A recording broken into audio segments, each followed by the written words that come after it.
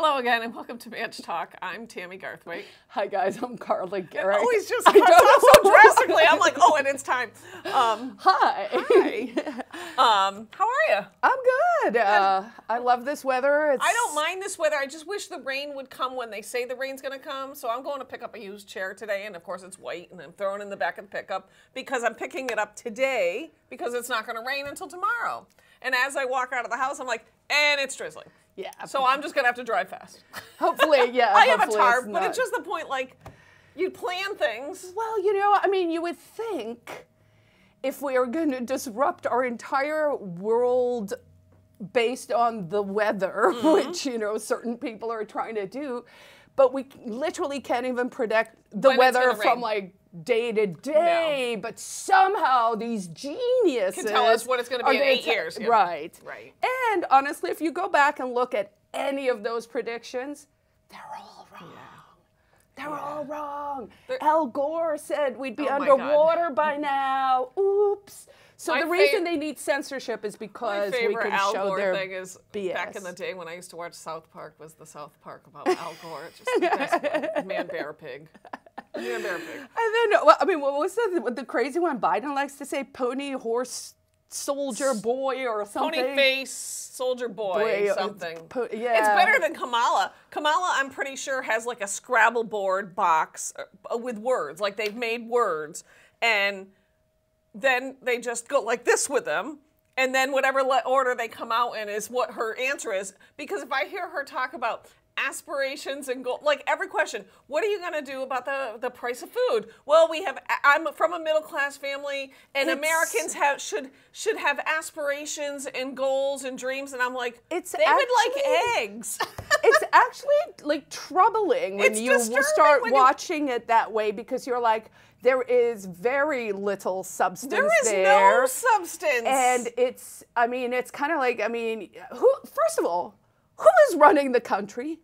Who is running the country? I saw a photo with Jill Biden sitting at the head of like a chief of staff or something meeting, where I was just like, well, I saw a parody of if there's a commercial that this is a parody of, like, I don't even know what happened that I missed. It was there's this conservative mama, she's like does parodies. Anyways, she was mimicking Waltz, saying, "I'm just like you." You know, look at me, I'm just like you, and you know, I want to kill babies, but I'm just like you, and I visited communist China 30 times, but I'm just like you, and I had my honeymoon in communist China, but I'm just like you, and I'm like, yeah, that's hysterical. No, there's something. It's disturbing. Something weird is afoot. To me, it almost feels like we are at peak idiotocracy. Right, we're in the movie. We're in a bad movie. and you know, and honestly, I mean, remember the guy in Idiocracy, the really dumb one that runs things, like. Wasn't he like a wrestler? Yeah, some crazy something. And like he was in charge and he had like no clue. Well, I was down for the timeline that had Trump and Jesse Ventura. I trust Jesse Ventura with this country. Actually, he was a pretty good governor, to be honest. So he wouldn't have been the worst. Before we delve too far into politics, because I do want to delve some into, you know, New Hampshire politics, I printed this the other day because we've been all saying it for months, the whole year, that like people are driving like crazy people. Like, what is going on? And you know, sometimes you do say things. It's just like when people talk about homeless and they go, "Oh, you're just saying it," you know, like, "Oh, you know, no." The data's there. So with accidents, there was an article on MUR the other day. So far this year, there have been 100 deaths on New Hampshire roads. That is a lot. That is a lot. Police say 10 of the victims were under 21 or younger, which is an increase of 400% over this time last year. Gee! So we're not making this up that it's us. In 2003, there were 3 deaths of drivers 16 to 21 and just 1 death in that age group the year prior. Portsmouth police say most crashes or stops involving young drivers have to do with being distracted, and cell phone use behind the wheel has become a growing problem. Distracted driving can be many things, including using a phone, talking to friends in the car, or anything that takes the driver's eye off the road even for a second. And you can't convince me that it's just that. There's got to be speed involved also. If you're driving cautiously and careful and you glance at your friends, you're not like flipping your car and dying. So, I mean, I think back when I first learned to drive, my father wouldn't let me drive just because I had a driver's license didn't mean I could, like, I would never have thought about getting on, like, the New York State Thruway when I first got my license. No, and I mean, you know, there could be several reasons for that. It would actually be interesting if they did autopsies, you know, if there's a rise, I don't know, say in heart attacks and strokes among demographics who typically didn't have things like that happen. I don't know if you saw, but I mean, the state of Florida. Yes. Just their health department just came out with an advisory, and they're like, we advise people not to get the COVID boosters based on the current science plus these unresolved questions that the federal government is just refusing to answer about efficacy and side effects safety and the side effects we now know of and you know. So would like to remind people back home, we were actually pretty right. It's really unfortunate. Like, what else is weird? So this morning on Facebook, I see a post in one of the Manchester groups, and somebody's like, oh, so it is the flu. I do have the flu. I've been sick for a week. And all these people commenting, and I'm like, why are you posting in a random group about having the, like, it's not like you're saying on your own personal Facebook page, oh, I've got the freaking flu. Right. Where your friends Well, know. maybe This was more in a community group, and I thought, someone maybe wants just some community love. Just funny, you and know, but all the comments, and I was like, why are you all posting? I mean, that was actually one of the things they did say in this press release was you actually scientifically are more likely to get upper respiratory diseases, sicknesses, colds, flus, whatever, as a result of the actual. And of course, it makes you immune compromised. That was another one they said. And I was like, it's so hard to wrap your mind around this because, you know, I have a lot of friends, you know, and candidly, a lot of them got you know, the vaccine. And they were like, Carla, I'm getting it because I'm immune compromised. And I'm like, have you ever stopped and wondered why you are immune compromised? Because I had to. I had to be like, why am I inflamed? Like everything hurts all the time. Not anymore, right? But I had to. And I was like, oh, I got an MMR vaccine when I was 37 because they forced me to get one to get my degree in order to leave the police state of New York to move to New Hampshire. And I mean, it's as clear as day. I got that vaccine and then my entire immune system became like very dysregulated. It's just, there's so many things. So yeah, it's interesting to see how the states are starting to compete on this, which is important because that is actually how it's supposed to work, right? Well, and people have choices. You know, people say, well, you know, my state this. I mean, you see the same thing on the abortion issue. I'm so tired of the abortion issue. Not because I don't think it's an important issue somewhere in the scheme of things, but the Democrats just want everybody to believe that abortion is a top priority. And it's such a bizarre thing to me because abortion in itself, it is only a handful of people. Well, I mean, okay, so I was actually shocked. I did not verify this number, but I saw a stat in the last 2 weeks that was breaking down sort of various, you know, like how many people doctors kill and blah, blah, blah. But the top of that list said there are 2.5 million abortions in America every year. And I have to say that number actually... How many people do we have in our country, though? 380 million, maybe. Okay. So, you know, but 2.5 million abortions. So in my opinion, that means something because I know the left tries to frame it as, oh, it's no big and it's no big deal and everyone's doing it. Why don't you? It's how you claim your self-ownership. And there's like a very distorted messaging and narrative behind. Right, but why are 2.5 million people becoming pregnant that do not want to be pregnant? Well, that, but also it's kind of like, let's say, regardless of what people are telling you, I think most people, most women in their hearts would be like, this is kind of a traumatic experience. Yep. Even if like you don't want it, I can imagine that is not an easy decision to make, right? So let's say in the same way, I'm not sure, I'm like kind of figuring this out for myself, right? But you know, we sent men to war for a really long time, and they would come back, and we still do, and we shouldn't. No. And they would come back and they'd be traumatized, and they would have post-traumatic stress and causes things like homelessness. There are all these knock-on societal effects. So question, right? And part of that going to war thing is explained to us as it's noble, it is honorable. It's like all these things that like make you feel good about something you know is extremely bad. So let's say on the abortion side, they're kind of doing that same mental trick to women. So simple math. So over the last decade, there have been 25, just based on this number, and I'm willing to concede it could be totally wrong. Let's just say we're just doing math now, right? Over a decade, 2.5 million abortions a year would give you 25 million abortions. Okay. So in 10 years, that is more trauma than the Second World War, right? So and let's say in the European theater or whatever, we could break it down, right?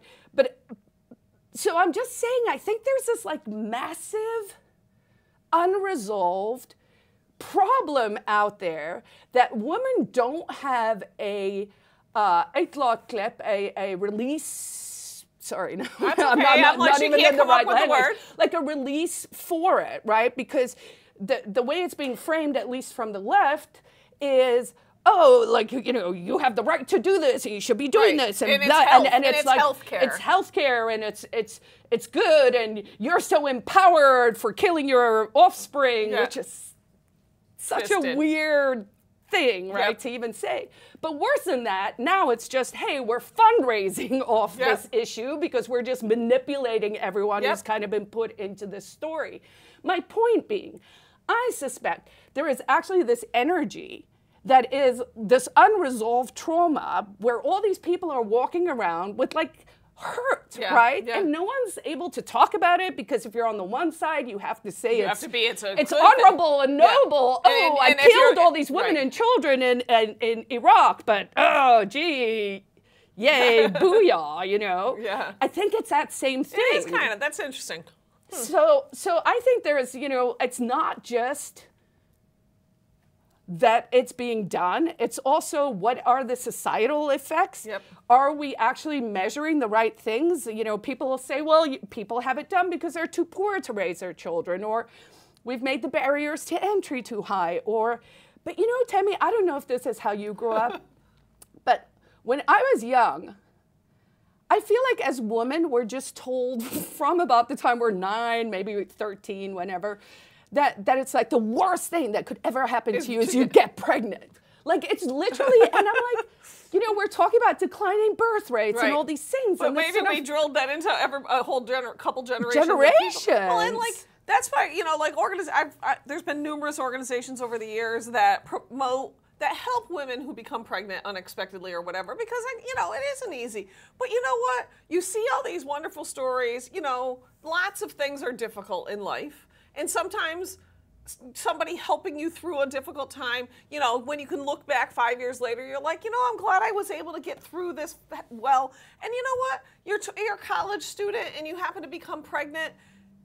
It isn't the end of the world to have a child. It's not the end of the world to be a parent of a child. You know, you can still have a life. Your life doesn't end when you become a parent. Like, I don't understand. But I feel like that's kind of what we've you're right. told We have people. been telling generations, like, oh, don't get pregnant, don't get pregnant, don't get pregnant. Story, you know, and I know, I mean, I got, you know, I didn't carry it to term, obviously. I don't have kids, right? But I got pregnant when I was 36. So, you know, almost 20 years ago at this stage. But I talked to lots of women in that age group, and they're kind of like, well, I'm thinking about trying, and I'm like, first of all, get on it, you know. But second of all, you know, so many of them frame it in the sense of it's this sacrifice, and it's this, and I was like, just hearing it really made me think about it differently, because I was like, oh wow, like what we're telling women is junk. Junk, guys. Speaking of junk. Okay. So, in case you missed it, this morning was the first gubernatorial debate. I did not get a chance to watch it. I forgot that it was happening. It was, I think, on National So that's Public. Kelly versus Kelly Joyce. versus Joyce, and I think boom, Steve boom. Vallee, the Libertarian candidate, was in there, which He's very vanilla. I like Steve Vallee, but I don't want to see us end up with a Joyce Craig because of 1% of the state. You know what I mean? That's I don't think that's going to happen. That risk is almost zero. Sorry. So, couple things before I go on. First of all, we are phasing out the interest and dividends tax, or we have phased out the interest and dividends. Don't quote me on that.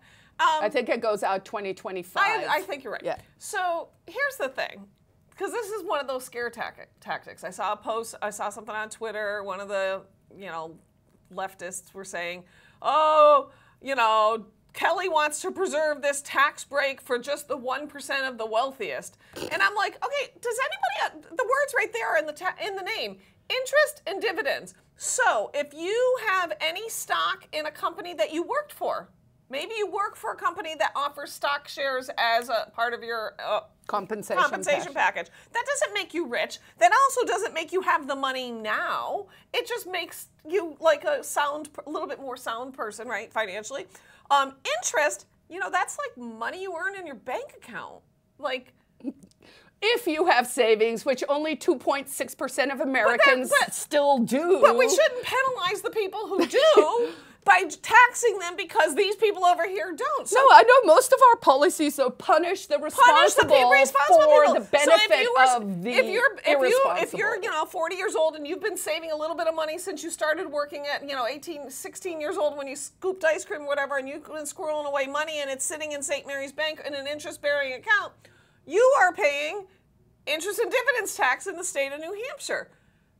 These are not necessarily rich people. So there's the first scare tactic lie that they use. So Joyce Craig has said if she's governor, she'll repeal it. Well, first of all, she's a little like Kamala for me, where I'm not sure there's that much. No. Like you actually saw it in that WMUR interview for folks. We talked about this on the show. She doesn't seem to have good answers. Where someone asked her a question and she totally flubbed it, and then she was like, "Oh, can we start again?" And the interviewer was like, "This is a live TV recording."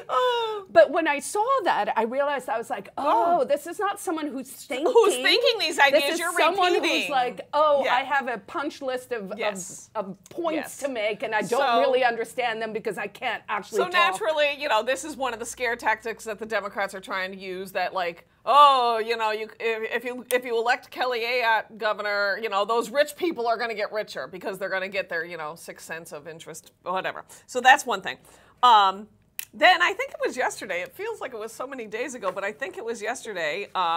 In case you miss it, I brought it. We're going to play it. Oh, wow. Our good friend Brittany Ping, who, in case you don't know, Brittany lives here in Manchester. She's lived here for, I don't know how many, like a long time, because her kids. Probably 12 years. Easily, because how old is Emmerich? I mean.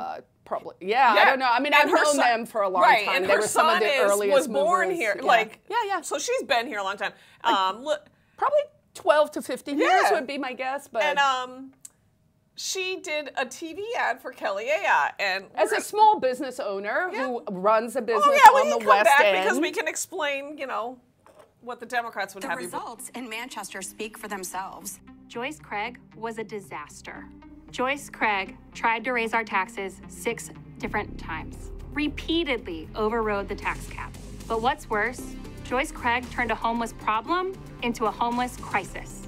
Drugs and tent cities everywhere. The results in Manchester speak for themselves. When Joyce Craig tells you she'll do for New Hampshire what she did to Manchester, you better listen. Paid for by Kelly for... So, you better listen.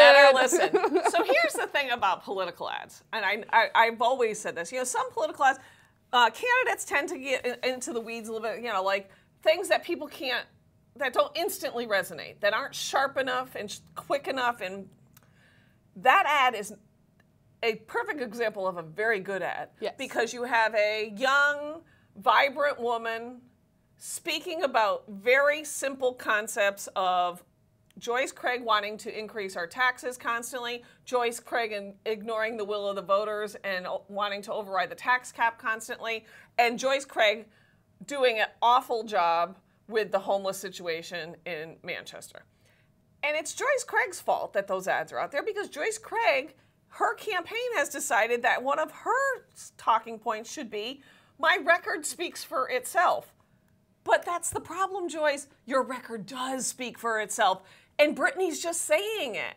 So the Democrats have had a huge meltdown. Oh my God. They are just like, they don't know what to do about it. So I started looking, because I have to actually look, because I try not to look at all this stuff. And that now we have to paint all Brittany as an extremist. Apparently Brittany is now a right-wing extremist. And so many people everyone they don't like is a right-wing extremist, so including us, who are very nice ladies that everyone knows on the show. So here's Brittany. Listen, judge for yourself. This is Brittany Ping in my world. Brittany Ping is a very Christian mother, small business owner. Her children go to St. Raphael, the Catholic school over in my neighborhood. Brittany she is very Catholic, sits vigil over the Eucharist every week and does, meditation there and all this, like things that I'm like really impressed that I'm like, really? What? She is a small business owner with her husband, and apparently the Democrats have a meltdown because her husband's a Democrat. So that is something to them. Like, and her husband's a Democrat. And I'm like, but you're all Democrats. I don't understand. So he's a bad person for being a Democrat because she's not a Democrat? Because you can only have tolerance within the party. You couldn't possibly have a Republican and a Democrat married to each other. So Brittany sits on the board of an. She was the president of the MRC for 2 years. She ran the Manchester GOP for a few years. She was my vice chair. She's very involved. She's a volunteer. She'll help anybody with their campaign. All that type of stuff. Here's the thing: the Democrats attacking Brittany is great for Brittany. Anyone who is spending money to put Brittany Ping's name out there, because she is running for state senate. Yep. And all they're doing is helping her. So, they're helping but this is what the Democrats do. I didn't bring it to show on the screen, but then they make scary graphics. Whoa, scary graphic. So this is what the reverse color, right? Scary. So this is what the Democrats say. Who is Brittany LeClaire Ping? And they only use LeClaire Ping because that's what she ran with her hyphenated name in the past. So this is the only thing they don't, because they don't know Brittany Ping. A failed perennial candidate, Free Stater, and member of the New Hampshire Moms for Liberty. So let's just stop there. I don't think it's a secret that she's a Free Stater. No. I don't think she hides that she's a Free Stater. I don't really give a rat's behind if she's a Free Stater. What does that even mean? Can I ask that? Can I ask that? So what does Free Stater mean? The term literally means individualist. Because there is not one Free Stater who's the same. So if you say I'm a Free Stater, or if you call someone a Free Stater, you're saying that person is a unique individual. So well done, because you should be saying that about every human. And the goal of the Free State Project, as somebody who's not a Free Stater, but the goal of the Free State Project, because I've known these people forever, is to get people to move from wherever to New Hampshire. That's it. That's all they do. Well, so, to New Hampshire, to keep it awesome, to keep the New Hampshire advantage. But I'm just saying, it's not like it's a cult. Like it's not like when you get here, you have to sign up and volunteer at a soup line. Like, I don't know. It's just getting people to move here. Isn't that just a marketing campaign for the state of New Hampshire? I mean, this is why governors don't oppose it. Because my role is just bringing more awesome people who want to keep New Hampshire here. So that's one thing. Failed perennial candidate, because I think she's run a few times, because so have a ton of other people, whatever. You know how you win? You run a lot. Yeah. She also just stepped up to be on work on election day in Ward 11 because she's a moderator, I think. Or no? I don't know. Something. I saw her there. They needed somebody, and she stepped up and that's how she is. So the one that cracks me up, though, is a member of New Hampshire Moms for Liberty. She might also be a member of many other organizations. Maybe she's a Rotarian. Maybe her kids go to the Boys and Girl Scouts. I don't know. But so then this is the way they're framing this. Now, so she's scary because she's run for office. She moved here. And she's a member of New Hampshire Moms for Liberty, which if you just listen to the name, doesn't sound terrible. Can I also just add, by the way, Democrats out there, I'm talking to you. 70% plus of the New Hampshire legislature was not born in New Hampshire. Right. Get another story. So then they go on, because New Hampshire Moms for Liberty, the extremist group known for putting bounties on teachers. And I'm like, I don't know. I think the Moms for New Hampshire, you hear Moms for Liberty, and I think, aren't these the people who got people to go to school board meetings? Yeah. And speak up for their kids? Yep. Oh, scary Parental parents rights, talking about their know. kids. But that's exactly what's in the background, though. Mom's group puts $500 bounty. Oh, New Hampshire Moms for Liberty. So none of these things have anything to do with Brittany. The scary things in the background have nothing to do with Brittany. And I'm pretty sure this is a picture of Brittany speaking at the aldermanic meetings. She also does that all the time. So it is just funny that, so Joyce Craig wants to run on her record. But then if we talk about what her record is, the Democrats have a meltdown because they don't want you to talk about that.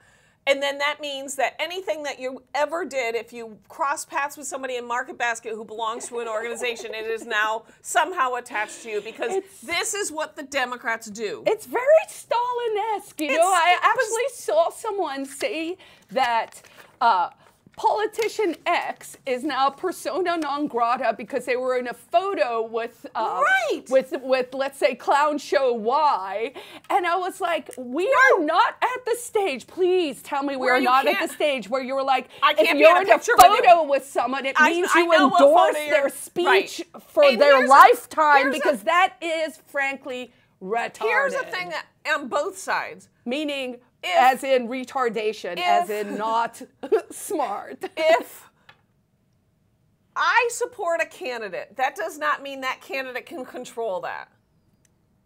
No, it's not a back and forth. If somebody says, I support Joyce Craig, you can't turn around then and say they supported every policy that Joyce Craig's with. But that's what the do death by association. Everyone is an individual. Go do your homework. I am going to 100% agree with Brittany Ping that Joyce Craig would be devastating for the state of New Hampshire. I did see that Kelly's closing remark on the debate, I guess, was if Joyce Craig's elected and sent to the corner office in Concord, we can kiss the New Hampshire advantage goodbye. Oh, and that I do believe is the case, because you will see things like taxes go up. She says, we'll have a sanctuary state for sure. It will be a sanctuary state. We'll expand. We'll do away with education choices for kids. So God forbid we'll have kids actually achieving education, you know, like successfully. Well, you know, we won't even, because we've run out of time, talk about Manchester schools, but we can add that to the litany of Joyce's Manchester record. Not just homelessness, drug-addled people, closing businesses. Also, the schools are pretty much failing, and that is also on Joyce Craig. Hashtag Craig's Chaos. Still rings well. That's all we have time for this week. We will be back next week. Enjoy this weather. Get out the sweatshirts. It's worth it. You know, it's nice. It's a good time. If you have any questions, you can feel free to email us at manchtalk@gmail.com. Otherwise, we'll see you in 7 days. Bye, guys. Bye.